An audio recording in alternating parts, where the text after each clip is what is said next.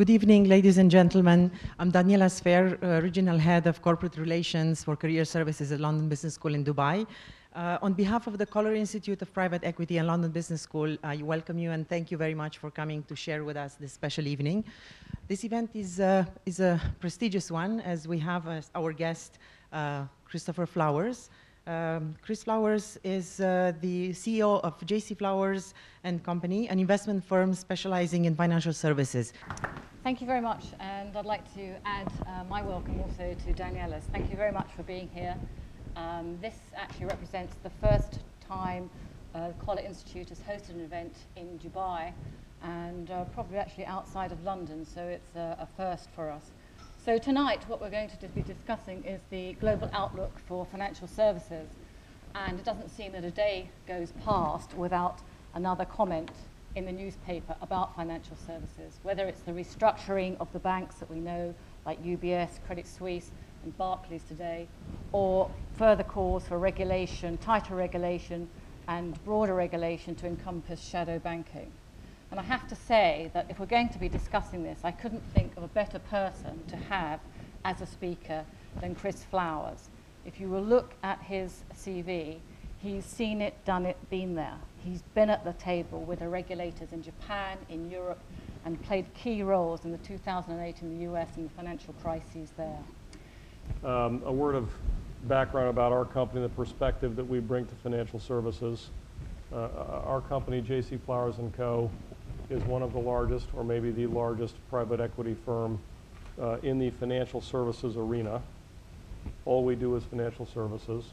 We have about $9 billion of assets under management. We invest in banks, we invest in insurance companies, we invest in the other segments of financial services, such as the securities industry, credit cards, finance companies, and so forth. And we also have investments in many parts of the world. So, of course, in the United States, but also in Europe and Japan, Brazil, Russia, India, Taiwan. We've been in a lot of different places. So that's the general background and perspective and experience that we bring. Thank you. Now, before moving to look at the outlook, perhaps we don't want to dwell on 2008, but I think they say that going through pain is a great mechanism for learning.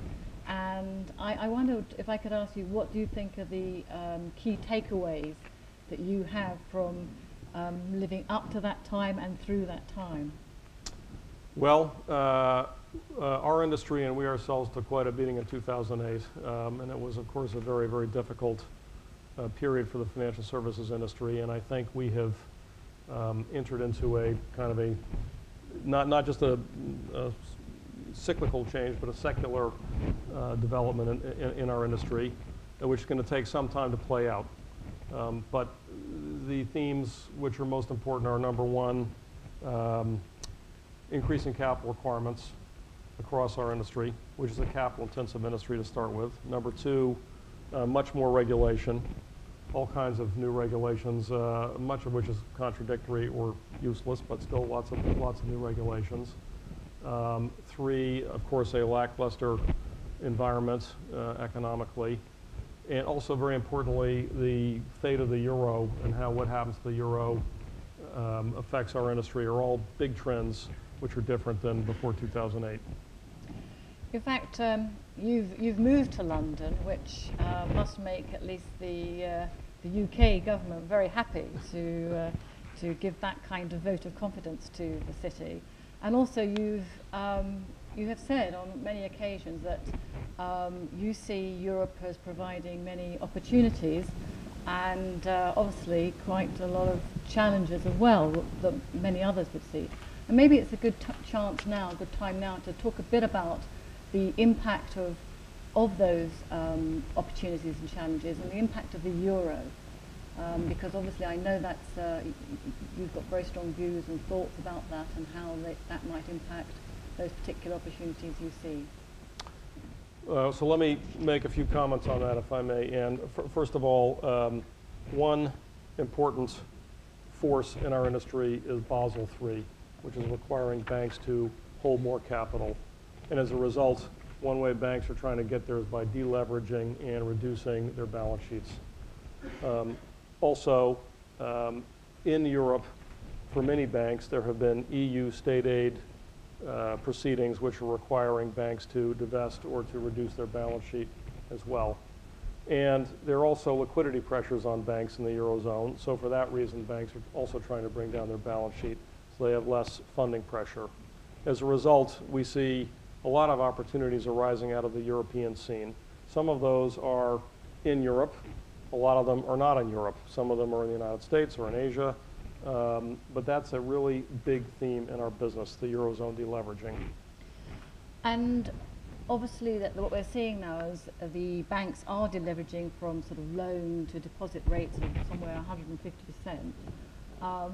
Where do you think the push comes to continue to deliver? And do you think that some of the regulation or some of the financing, say, from the ECB has actually slowed that deleveraging down, and how do you see it progressing? So this is a very important point from our perspective. In America, in Japan, the loan to deposit ratio is generally, in Britain too actually, is generally under 100%. So banks can basically fund themselves for the most part without resorting to the wholesale markets. It's been that way historically. That's not a new development. In the Eurozone, it's been different. It was different, and banks had more loans than they had deposits, so they had to borrow money in the wholesale markets to make all that balance. Since the crisis has come to the Eurozone, a lot of that wholesale funding has gone away, and as you said, Ann, that's been replaced by the ECB to a significant degree. So now what you have is a situation where banks are relying to a significant extent on the ECB. If the ECB wasn't there, things would be truly disastrous because there would be, for many banks, nowhere to turn, and it would lead to a major calamity. Even as it is, neither the ECB nor the borrowers are really comfortable having the ECB be a long-term source of permanent funding. And so therefore, there's a big pressure on Eurozone banks to bring the balance sheet down and to reduce ECB borrowings. And that's something which is really a Eurozone thing. It's not an American thing, it's not a Japanese thing, it's a Eurozone thing. And what do you think about this, the differences in the regulators then? You've seen it from your own negotiations in the US, and you've obviously seen it in the UK as well. Do you think that the ring fencing is going to create a future of deglobalization, so that we will have more national champions, or how do you see that progressing? Those are big questions, and let me offer a few comments on that. One thing I think, which is not necessarily a common opinion, is that eventually, you mentioned 2020, let's pick that as an example, that financial institutions and returns on capital and profitability for financial institutions will return to normal. Not everybody thinks that. There are those who think that the financial institutions industry is facing permanently lower returns on capital. I don't see it that way. I don't think that's going to happen, and the reason I don't think that's going to happen is because these industries are absolutely essential to the function of the economy, and it is absolutely essential that over time more capital flow into these industries so that they can provide the financing the economy needs. And to do that, returns have to improve. And the way that's going to happen, if you ask me, is that over time customers are going to pay more, the mix of business is going to shift, balance sheets are going to change, and we're going to end up in a place where you can earn an adequate return if you're a global financial institution. So I do think we'll end up with a smaller number, but still a significant number of global financial institutions. And that's good because we need that. There are obviously big companies, big institutions around the world that need the kind of breadth, scale, et cetera, that big global financial institutions providers provide. Okay, so we are going to sort of see somewhat of a shift then. The first time, whereas corporates have to, in the business schools, you talk about strategy based on a limited amount of resources, but banks so far seem to have tried to dabble in all businesses, but now they're going to have to make some serious decisions about where to allocate their capital.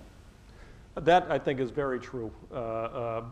More than any time in a long time, financial institutions have to make hard choices about what businesses they want to be in and what they can't be in and what they can't afford to be in. And I think there's a major realignment coming, a shift, as various banks and other financial institutions shift and move.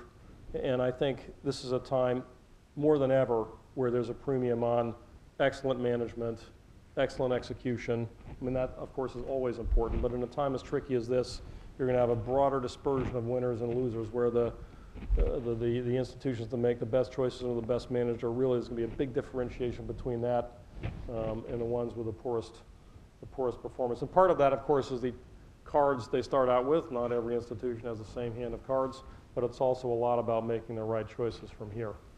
Okay. Maybe we should kind of just turn slightly now to private equity involvement, because and ask perhaps what might seem to be a naive question first of all is, does private equity have a role to play in financial services? If I can start with just a very broad-based question. You're there, right? But is it a different proposition from private equity in corporate businesses? I think it is a little bit different, and of course, you asked me, do I think private equity has a role in financial institutions? That's all we do all day long for 14 years, so of course I think the answer to that is yes, as you would expect me to think. And in a strange kind of way, I wish fewer people agreed with me, because then we would have less competition, which would make me very happy. We do have competition, however, and there is really, I think, a useful role for private equity in financial institutions investing.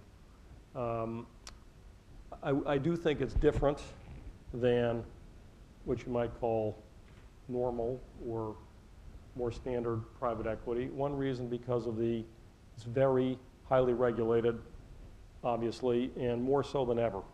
The regulatory complexity has increased geometrically or exponentially in the time that I've been involved in this, and it is extraordinarily complex.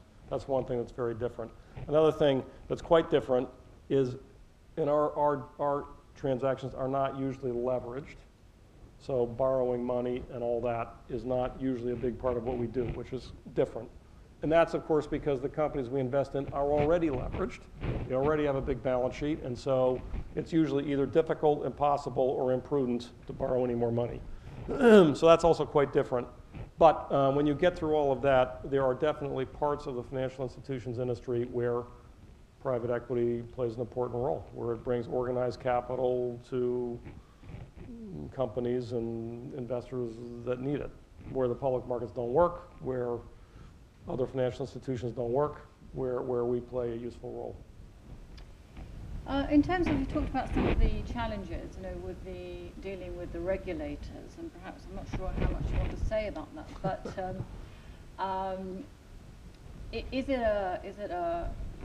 once you've got a track record of dealing with a regulator, once you get your first license, is it easier to get a license in a different country? Does that help? Well, let me say a word or two about the whole regulatory landscape. One is that, of course, not of course, but let me say the politics are broadly similar in most countries, and banks and financial institutions are not very popular in most countries, and that has been a big factor in regulation. That's kind of true in terms of background everywhere.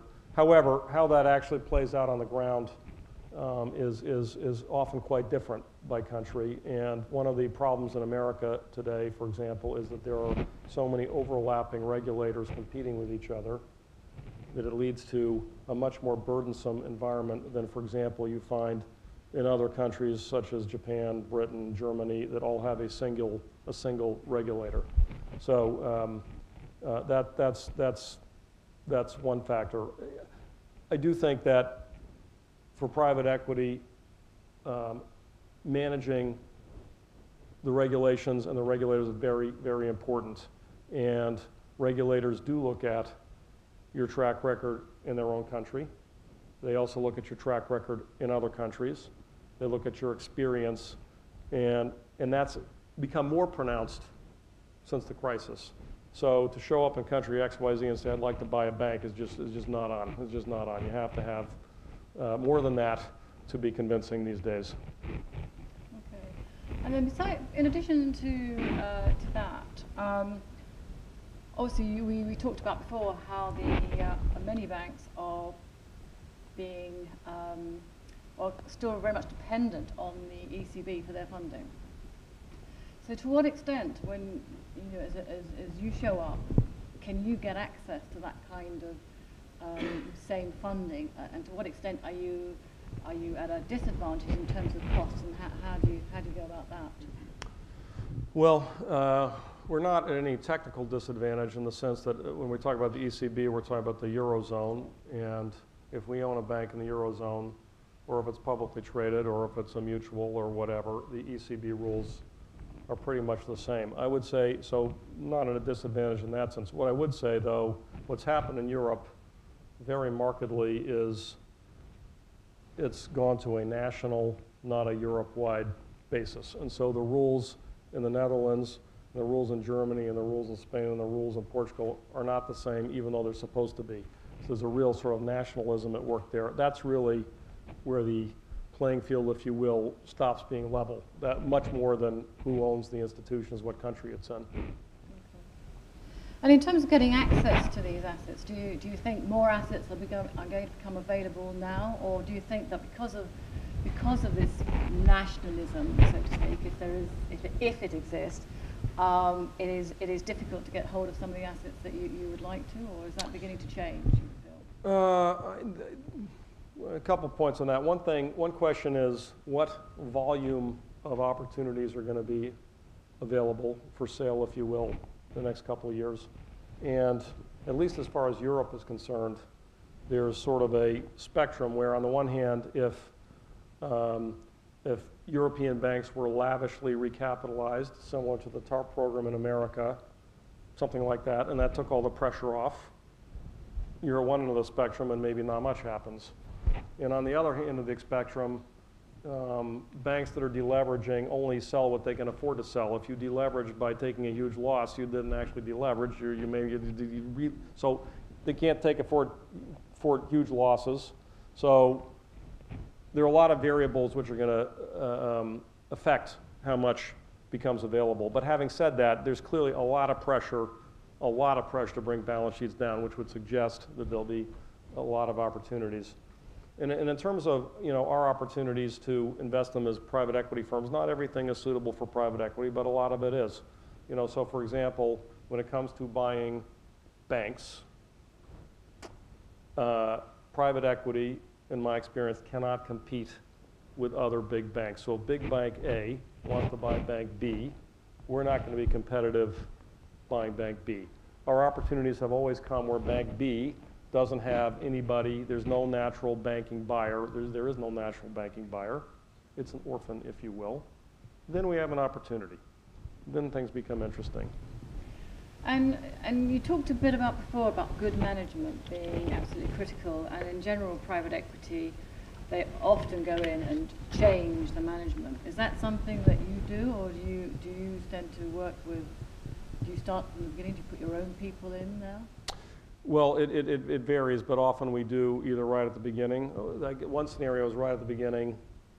For example, in 2009, we bought a bank from the FDIC called NDMAC out in California. It changed its name to One West Bank, put everything new right from the beginning. The bank had gone broke. It was a complete, wreck, and we changed everything. So that's one scenario, and I think a scenario where we bring something to the party.